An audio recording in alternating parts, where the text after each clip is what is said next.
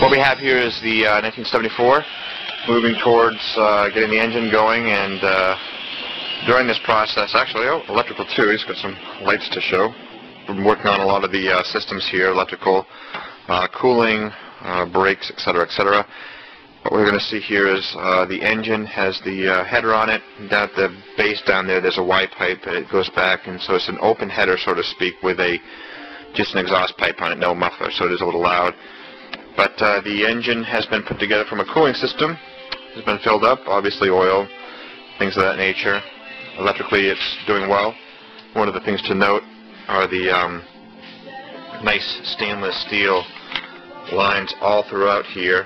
Hard custom bent lines into the charcoal canister here. Custom bent lines for the brake area, vapor line up along here. So it's all nice and clean. Has nice fittings, grommet type of loop to hold it down to the firewall. Carburetor has been rebuilt.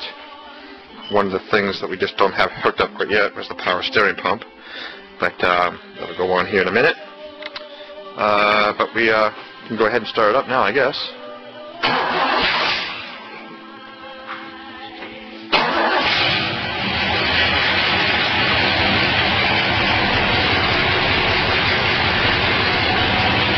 It seems to idle real nice.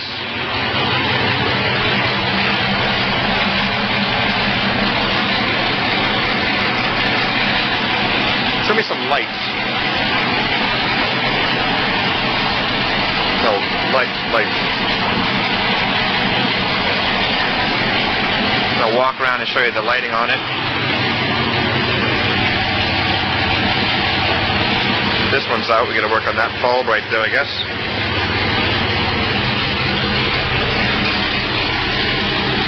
That light's on. Tail lights are working quite nicely.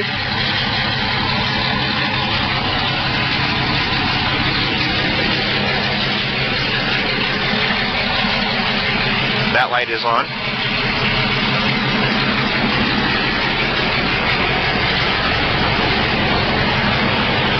That light's on.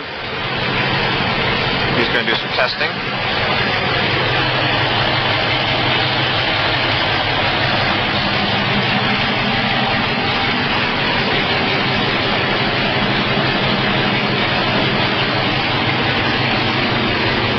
So, we're up and running as we move forward here.